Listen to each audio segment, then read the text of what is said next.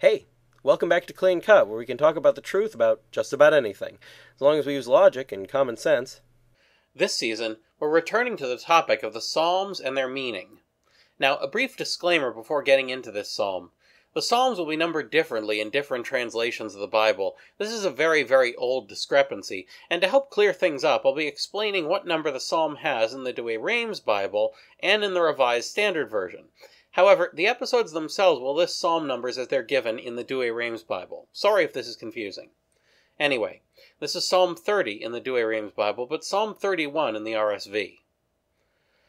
Unto the end, a psalm for David in an ecstasy.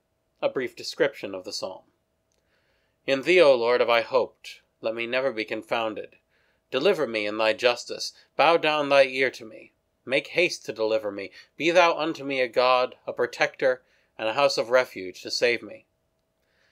Because we place our trust in God, we ask that He will listen to our requests and save us. I think it's especially interesting that David refers to God as a house of refuge here, an image of a place in which to live. God is the goodness that we seek to live in. For thou art my strength and my refuge, and for thy name's sake thou wilt lead me and nourish me.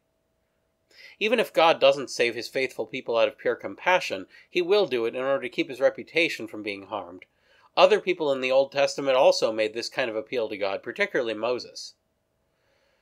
Thou wilt bring me out of this snare which they have hidden for me, for thou art my protector.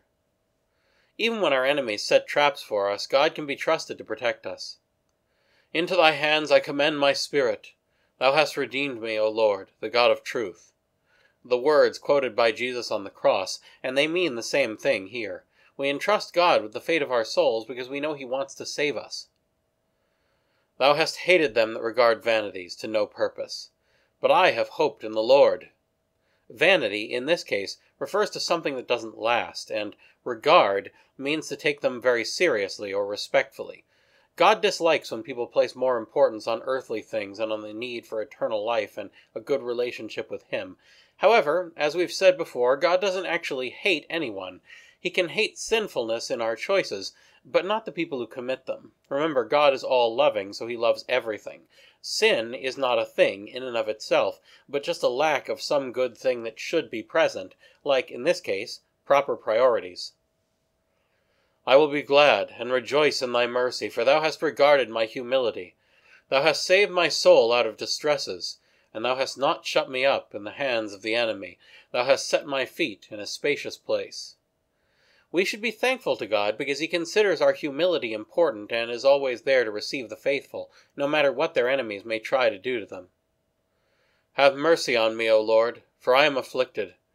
My eye is troubled with wrath, my soul and my belly. We ask for mercy because we see so much violence and chaos in our lives that it affects us spiritually and emotionally. The belly here is a reference to our emotions. For my life is wasted with grief, and my years in sighs. My strength is weakened through poverty, and my bones are disturbed. At the time, eternal life didn't seem like a realistic prospect, and since almost everyone lived in the midst of conflict and want, causing tremendous damage to them, both spiritually and physically, it's not hard to see why they would ask why their lives were being wasted. Our own strength often feels like it's seeping away, and we know about Jesus' message of faithfulness in heaven. I am become a reproach among all my enemies, and very much to my neighbors, and a fear to my acquaintance. They that saw me without fled from me. I am forgotten as one dead from the heart. I am become as a vessel that is destroyed. We often feel this way when we experience hard times and people refuse to help us.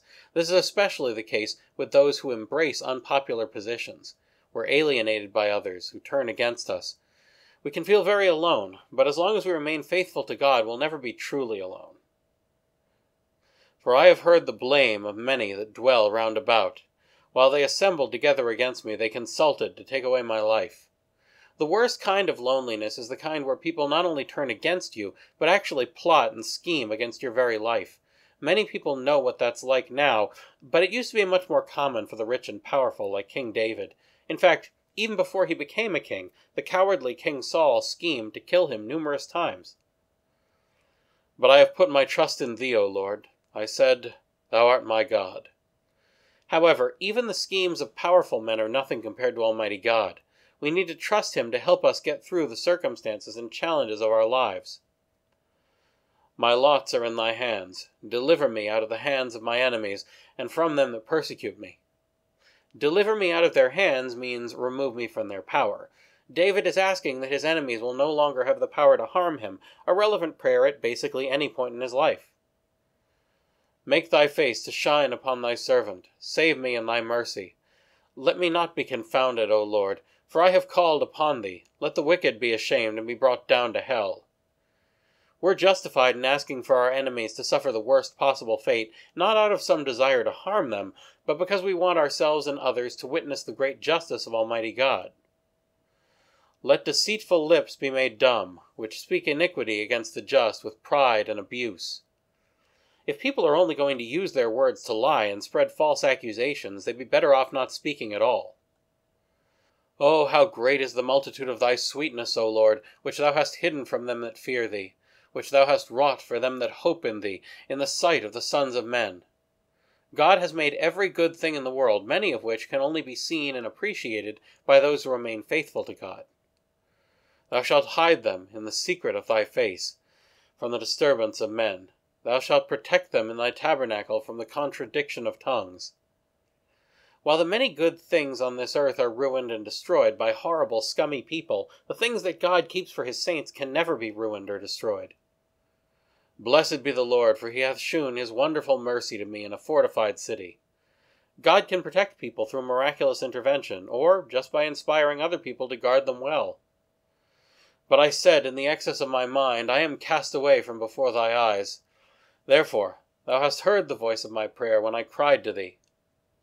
When we remain humble, God is ready to listen to our prayers. O love the Lord, all ye his saints, for the Lord will require truth, and will repay them abundantly that act proudly. Repay, in this case, is not a positive thing. It means that the proud will suffer, because the very existence of a perfect God proves that no person has the right to be proud of themselves or their own accomplishments. Pride, remember, means thinking you're better than everyone else, a feat that can't be accomplished when someone exists who is so obviously superior. Do ye manfully, and let your heart be strengthened, all ye that hope in the Lord. If we hope for the mercy of God, we should always have confidence in him and determination to do the right thing, taking the right action with boldness. That's all for now, so keep asking questions, and thanks for watching.